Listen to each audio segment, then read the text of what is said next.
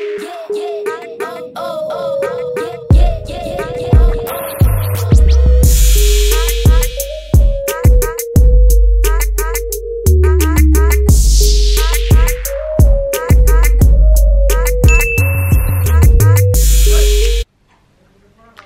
guys! Welcome back to my channel.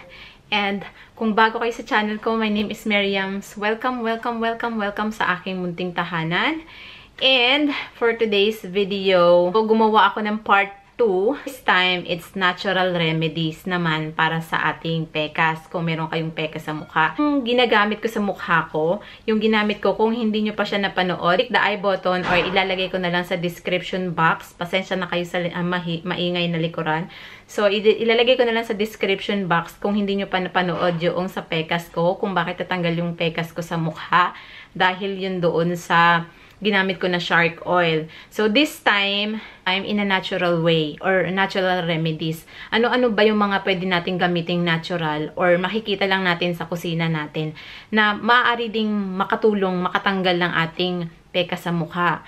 So, if you want to know kung paano or ano yung mga natural ways para matanggal yung ating mga pekas sa mukha, keep on watching and don't forget also to subscribe to my channel. I-click ang notification bell para updated kayo sa mga susunod ko pang mga videos. So, without further ado, let's get started. Ko-comment doon. Disclaimer lang guys, lahat ng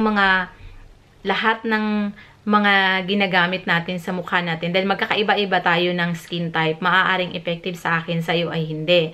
So, ito is mga na-try ko, although hindi siya naging consistent na ginawa ko, kaya siguro hindi natanggal yung pekas ko.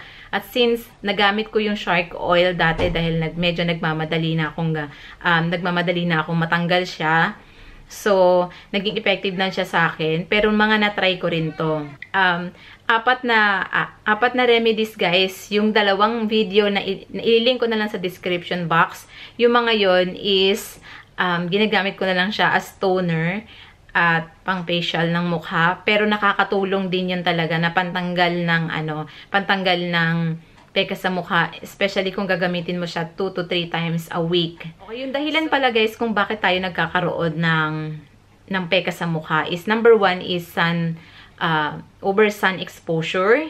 Kung mapansin nyo, yung previous videos ko about sa pekas, yung mga reply ko doon sa mga comment ng mga nagtatanong about doon sa paano natanggal yung pekas ko, ang lagi kong sinasabi doon, umiwas or iwasan yung over sun exposure. Kung bakit nagkakaroon tayo ng pekas is over sun exposure tayo. Tapos, pangalawa is hormonal imbalance sa katawan natin or hormonal changes sa katawan natin. Tapos, sunod is yung excessive stress na nakakaano rin yan para magkaroon tayo ng pekas. At saka yung paggamit ng pills, mga birth control pills. So, ilan lang yan sa mga dahilan kung bakit nagkakaroon ng pekas yung tao. So, sa akin, sa case ko, nagkameron ako dahil sa over sun exposure. So, natanggal naman siya. And ito, sana'y makatulong sa mga naghahanap ng mga natural remedies na makikita ninyo sa kusina ninyo. Nasa kitchen lang siya, maaring hindi nyo siguro alam or never nyo pa siya na-try. I-try nyo para makatulong din sa inyo sa pagtanggal ng pekas. So, makikita nyo may hiniwa na ako dito. Ayan. May hiniwa na ako dalawang item dito. Number 1 is yung patatas. Yung patatas guys, pwede nyong hiwain na ganyan, maliliit na slice. Oops. Maliliit na slice. Tapos diretso nyong i-rub sa face ninyo kung saan kayo merong pekas. Halimbawa, kung dito yung pekas ninyo, i-rub nyo lang siya ng ganyan. So, sa face ninyo. Tapos, the rest no, ang kailangan talaga natin dito is yung juice. So, pagkatapos nun, i-rub mo sa buong mukha mo yung remaining niya. Another option naman is pwede mo siyang gawing igagadgad mo or kukuhanin mo yung juice nito, tapos kukuha ka ng cotton balls, tapos saka mo ilalagay sa mukha mo. Pagkatapos nun, ililib mo siya ng 15 to 20 minutes sa mukha mo bago mo banlawan ng lukewarm water. Tapos, maglagay kayo ng moisturizer sa mukha, either na aloe vera soothing gel or meron tayo dito na minsan ang ginagamit is etong Nivea, yung kulay blue. Mas maganda yung kulay blue. Tapos, second one is etong, ayan, lemon. Yung lemon, same lang din sa patatas. Irarab mo lang din siya dun sa affected area kung saan merong pekas. Irarab mo lang siyang ganyan. Pagkatapos, ililib mo rin siya ng 15 to 20 minutes. Meron, pwede mo rin, pwede mong gawin is pigain mo din siya, tapos kuhanin mo yung juice, tapos saka kuha ka ng cotton ball, saka mo ilalagay sa mukha mo. Same lang din, 15 to 20 minutes bago banlawan ng lukewarm water at saka maglalagay ka ng moisturizer sa mukha. Ililink ko sa description box kung paano siya ginawa, yogurt at saka itong turmeric powder. Ayan siya. Mabibili nyo to sa mga Carrefour or any Indian food. Mabibili nyo to. Tapos, imimix mo siya sa yogurt. Saka mo gagawin parang facial.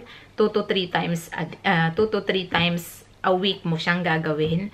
Maganda siya sa skin. At the same time, nakakakaputi. Yung mga yan, nakakaputi siya ng skin. At nakakapagpa-heal ng mga, kung may pimples kayo or may mga dark spot kayo. Then, the last one, guys, is yung apple cider vinegar. Nandito yun. Yung apple cider vinegar, yung may raw, yung brag ang ginagamit ko. Mula ako ngayon kasi nililipat kami dito, hindi ko alam kung nasaan. So, ililink ko na rin sa description box, guys, kasi meron akong ginawa na toner na ganon. Ginagamit ko yun as toner. Pero, pwede nyo siyang gamitin morning at saka evening. Pantanggal din siya ng pekas. So, ayun lang guys, yung 4 na mga natural remedies kung paano matanggal yung ating pekas sa mukha. Yun nga, paalala lang guys, yung iba effective sa kanila, yung iba hindi. At ayun nga, sana makatulong tong videos na to para matanggal yung mga pekas ninyo. Or kung meron kayong mga suggestion kung paano natanggal yung pekas ninyo, please comment down below. Tapos, give this video a thumbs up. Share nyo na rin. And don't forget to subscribe. And click nyo na rin yung notification bell para updated kayo sa mga susunod ko pang mga videos. So, ayun lang guys. Maraming salamat. At see you again next time. Bye!